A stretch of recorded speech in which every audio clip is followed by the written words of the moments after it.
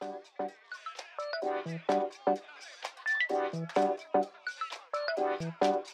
this video, we're going to show you how to make this peat pattern design using Derivan Fabric Paint. First up, you're going to need to cut yourself some stencils out of contact. These designs are downloadable on our website. The link is below. First thing you need to do is start tracing that design.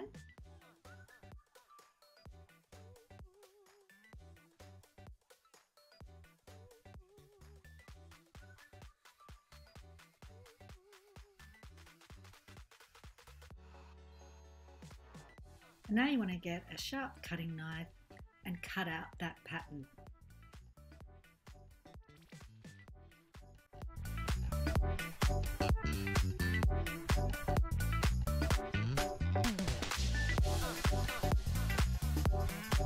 Turning it around to make it easier for yourself.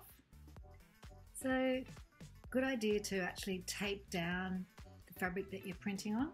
We're doing a ready-made cushion, but you could be doing another piece of fabric. And in this design, we've got the fluoro yellow fabric art paint, the blue fabric art paint, and we'll be using the white later. So using a palette knife, you want to mix the colours together to create this lovely deep green.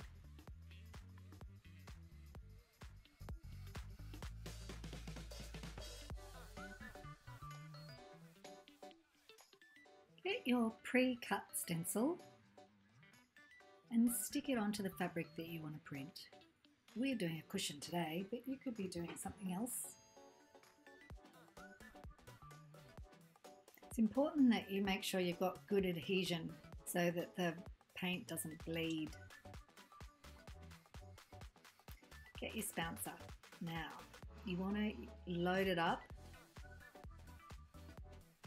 It's getting that balance between not too much paint and enough paint. Now, working from the edges, we're going to use that fluoro yellow. Hot tip, notice how Kat is working away from the edges rather than into the edges. This stops it from bleeding.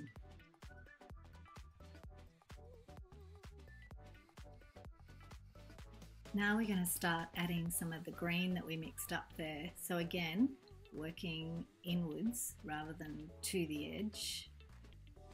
We're creating a gradiated green pattern. I'm using the edge of the spouncer to create that line there. We're just going to we're going to load the sponge up now with a darker green.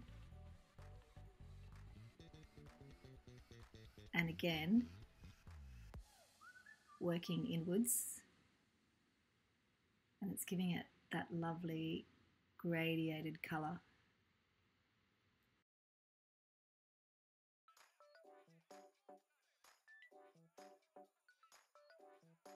And now it's time for the big reveal.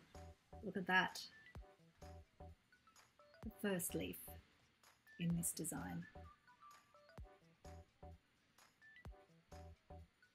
When you're printmaking, it's important to keep things clean. So it's a good idea to clean off the stencil in between prints, just to stop yourself getting into too much of a mess.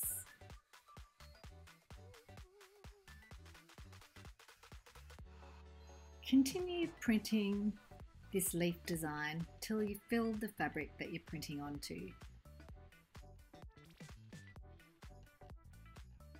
It's all about making creative decisions as to where you're going to put that pattern. Make sure you concentrate on the negative space as well as the positive.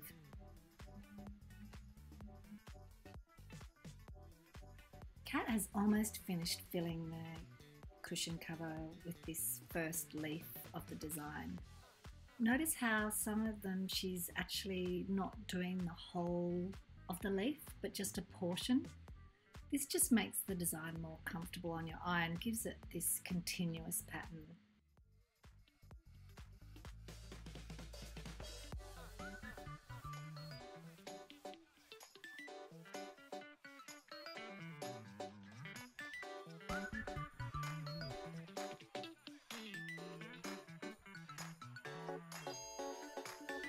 We've left this to dry overnight, and now we're going to do the second leaf. So we're just going to mix up a good amount of the blue and the yellow, but this time we're just going to add a smidge of white to the mix as well.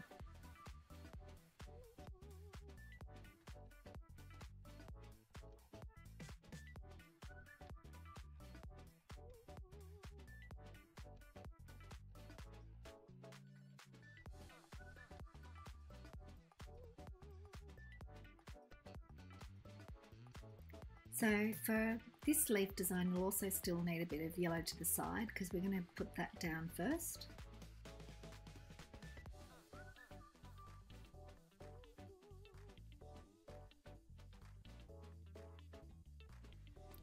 And now we're going to place the palm frond stencil for its next layer. Again, you need to make sure it's firmly pushed down so that the design doesn't bleed. Using the yellow, just doing a nice light application.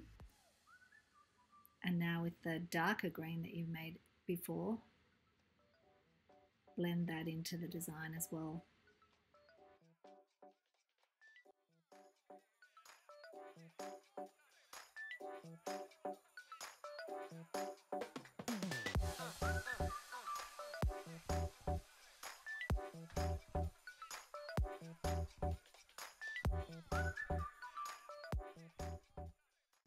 So now it's just a matter of putting that next layer of leaf pattern on.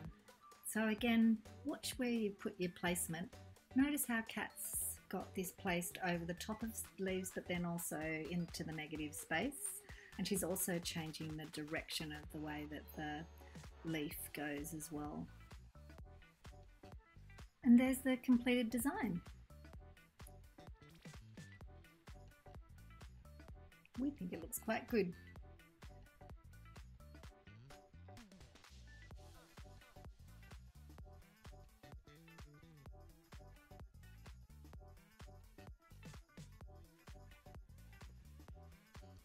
Now all that's left is to heat set the design. So you put your iron on the high setting and iron over the design for 3 minutes. This will make the design washable and it won't fade over time.